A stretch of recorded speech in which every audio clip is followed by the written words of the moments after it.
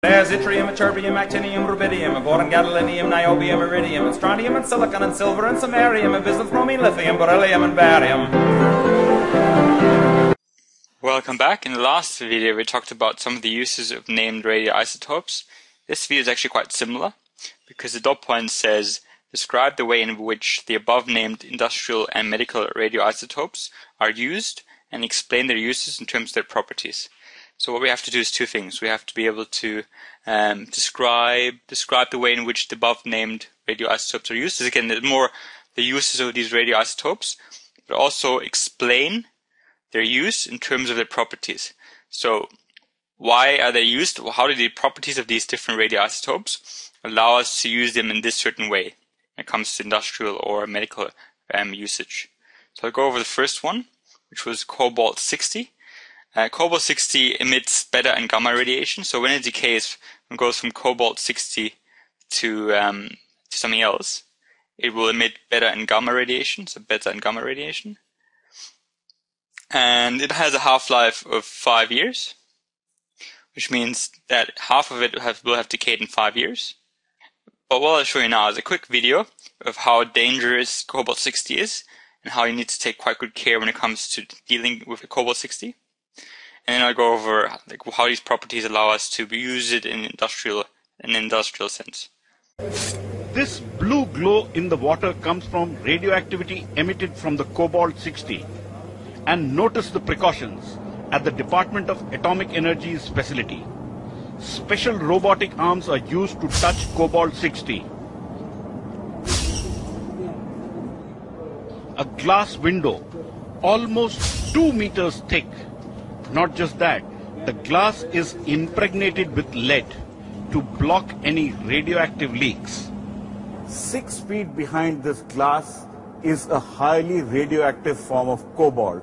That cobalt which goes on to treat cancer patients and also helps sterilize disposable syringes. So cobalt-60 right here emits this really strong gamma radiation, which just happens because it decays. And obviously it's all sealed up, everything is in a very safe place.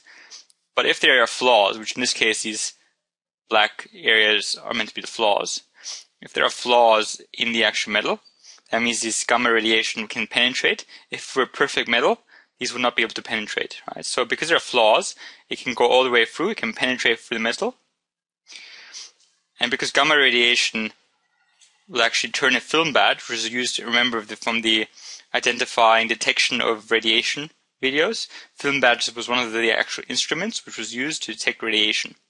So if this radiation, which was in yellow, comes through, it will actually hit the film badge and turn this film badge in different colors. So for example, it might turn it from blue into red.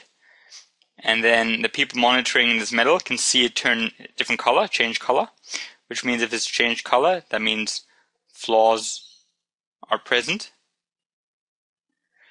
because otherwise it wouldn't have been able to penetrate, and this film badge would not have been able to change its color from blue to red. The actual color change is not from blue to red, but that was just to give you a good visualization of it.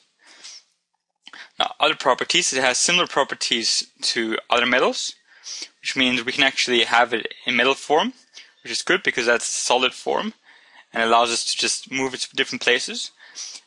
But combination of it having properties similar to metals and it emitting this gamma radiation is useful for being able to detect flaws in the actual instruments or metal casings, whatever it is.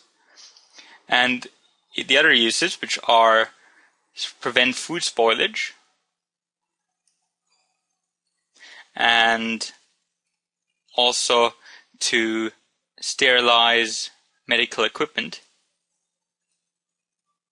These two uses are also there because of this gamma radiation. This gamma radiation is so strong, it can simply kill all the pathogens or the bacteria. So it kills pathogens. So what I mean by pathogens is just bacteria. So because of the gamma radiation, you can just use it to kill pathogens and bacteria. That means it can prevent food spoilage, because food spoilage happens because of bacteria. And it can also sterilize medical equipment, because if it's unsterilized, that means there's lots of bacteria on it. This is how the actual properties of gamma radiation and cobalt-60 are used to be able to use it in detection of flaws, prevent food spoilage and sterilization of medical equipment. Now, technetium-99, this was the medical radioisotope. And it was used because it also, it also emits gamma radiation, but that's not the main property of why it's useful. One of the main properties is that it has a very short half-life. Remember, I wrote in this M in red and this short in red, and the reason why is because this M means meta half-life. Usually, it would actually take many hundreds of years for technetium-99 to decay, but it has a very short half-life because it's not technetium-99, it's technetium-99m, which has a short half-life of 6 hours. So if we put it on body, we don't want it to stay there for many hundreds of years. So a property that makes it useful is that it actually has only 6 hours that it lasts in our body, as opposed to hundreds of hours, so we get rid of it quite quickly as well. It also emits a photon, so it emits a photon, and that photon is perfect for producing good scanning images. So it's actually used a lot for scanning and detecting for problems when it comes to body organs or anything else. And this photon, which is just a light beam, this photon that is emitted whenever there is gamma radiation, this allows it to be able to scan. So the scanning part happens because of the actual photons. What I mean by this is you can see here this picture over here. That's the scanning part. So this is our photons that have emitted, and when we scan, we can see it clearly. We can see the organs and see if they're healthy. That's because technetium-99 emits these photons which are visible. Also, the gamma radiation itself is quite weak.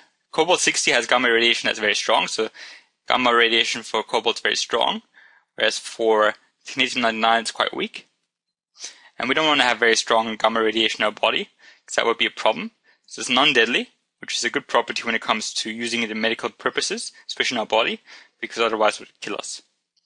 And it flows well in circulation, or in the circulatory system, and it forms compounds. So it flows well in the circulatory system, allows us to be able to check our bloodstream, and because it forms compounds in different organs, so for example, this might be the heart, I think actually, the heart here, there we can have it be there for a couple of hours, and we can see if everything is shaped well. So for example, there's two pictures here. This might be the ideal, and this is sort of disease, a disease kind of scan. And this, this shape here, is, we can see that because it's formed compounds in the heart itself. Here is also forming compounds, but because these areas might be, there might be a tumor or something else here, so it can't form compounds right there because there's something space taken away. And that gives us a scan which is not ideal. I'm going to show you a quick video that sums up bits of this as well, and then I'll just cover the actual uses of technetium-99. As German medical scientist Paul Ehrlich's magic bullet offered a chemical cure against spirochete pathogens, technetium-99 has provided magical medical imagery capabilities to help diagnose and save lives in modern medicine. Technetium-99 is a perfect but perishable radioactive isotope, which is used for imaging of lungs, bone, heart, renal flow, brain, and much more. It currently is produced within the intense neutron fields of nuclear reactors using highly enriched uranium-235. So again, technetium-99 was used to detect health of organs, and it was also used to sort of monitor or detect problems when it comes to the blood flow, to monitor blood flow. And the reason why it was a good radioisotope was because we could use it to produce scanning images because of those photons, but overall it had a short half-life, which meant that we can get rid of it quite quickly, and also it was non-deadly, which is useful because we don't want to have a deadly radioisotope in our body. And cobalt-60 was useful because it was very strong, so it would have gone through this metal, but only there were flaws there. And also it has similar properties to metals, which means we can move it around to wherever we want to move it as well. So I hope that was useful. Thank you for watching.